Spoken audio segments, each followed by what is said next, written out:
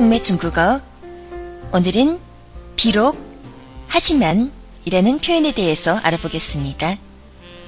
어떠한 상황이 있긴 하지만 그 상황은 양보하고 새로운 상황을 제시할 때의 표현 비록, 하지만은 중국어에서 비록의 뜻을 나타내는 접속사 虽然과 하지만의 뜻을 나타내는 접속사 但是로 표현합니다.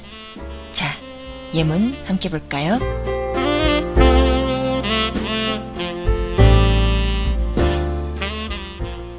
많이 바쁘긴 하지만 즐겁다. 虽然很忙，但是很快乐。虽然很忙，但是很快乐。 이 그림은 비록 아주 낡았지만 굉장히 가치가 있다. 这幅画虽然很旧，但是非常有价值。这幅画虽然很旧，但是非常有价值。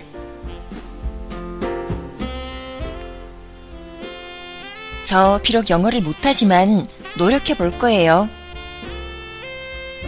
虽然我的英语不好，但我会加油的。虽然我的英语不好，但我会加油的。 비록 대학을 졸업했지만 아직 일자리를 구하지 못했다. 虽然大学毕业了，但是还没找到工作。虽然大学毕业了，但是还没找到工作。 오늘의 단어 máng 바쁘다, 快乐 즐겁다, 행복하다, 旧 낡다, 오래되다, 价值 가치.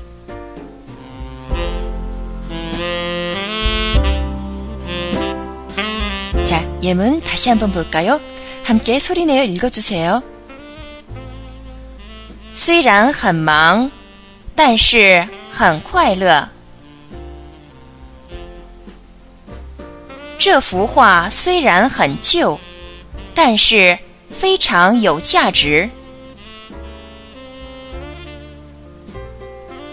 虽然我的英语不好，但我会加油的。虽然大学毕业了，但是还没找到工作。 네, 오늘 내용은 여기까지입니다. 지금까지 박홍매였습니다. 再见。